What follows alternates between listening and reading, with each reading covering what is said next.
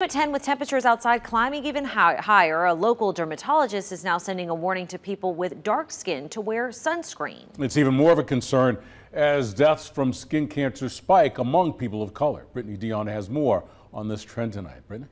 Well, Steve, Catherine, Dr. Marion Northington says people of color are more likely to die of skin cancer, even though they account for very few cases.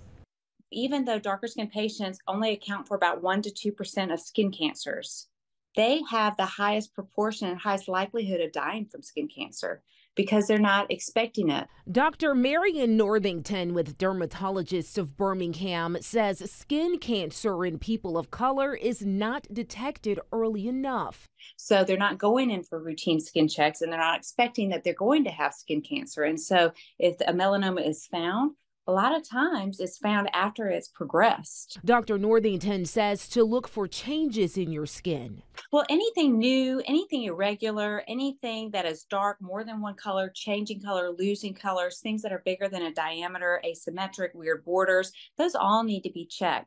And especially if there is a type of a dark pigmentation that's on the palms or soles, that's really the highest risk of melanoma in darker skin patients.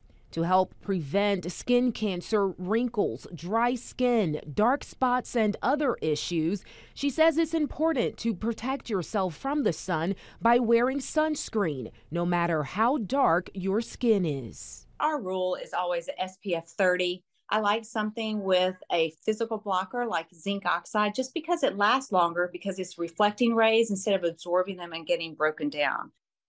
Now, Dr. Northington says also you want to wear hats, stay in shaded areas, and stay inside between 10 and 4 o'clock if you can. Back to you, Steve.